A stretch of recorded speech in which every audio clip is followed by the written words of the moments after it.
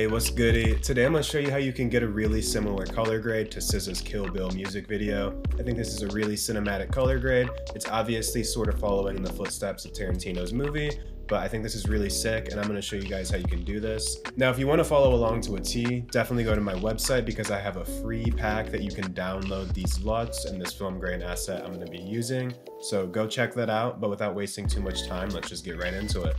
Alright, so real quick, let's just get an adjustment layer and we're going to drag that into our timeline.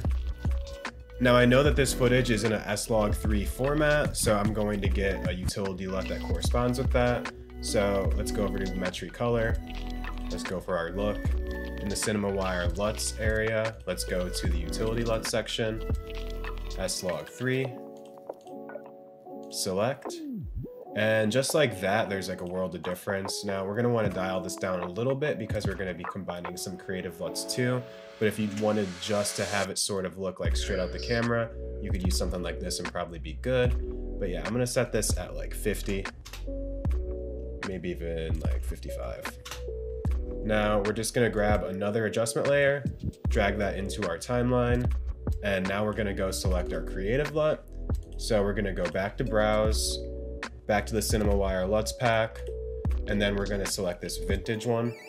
And we're definitely going to want to dial this way down. I'm going to set this at like 25, maybe a little bit more. Yeah, like 28. Cool, and just like that, we're already sort of starting to get a cool look. Now I'm going to go over here to my project file. Reminder, you can grab this film grain asset on my website for free. And I'm going to drag this into our timeline. And you're definitely going to have to play around with the blending modes to make this work with your footage. So I'm going to set this to screen, or you can maybe even do overlay. You can kind of play around with it. But you're definitely going to want to turn this down. So I'm going to put it on like 50%. Let's even do something lower, like 35. And let's see how that looks really quick. I'm going to render. Yo, and this already looks really cool and looks like a fun vintage look.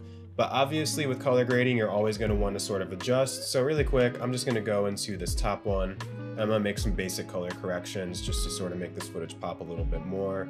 Now, really, if you were really trying to dial this in, you'd probably want to go clip by clip and make these adjustments, but I'm just going to do it to the global adjustment layer.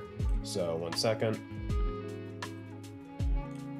Sweet. Now we're going to just render this one more time and see what we cooked up. Hey yo, and just like that, we have a really cool color grade. Now I think this looks really cinematic and is a fun look overall. So definitely go check out my store, download these assets for free and use them in your video edits.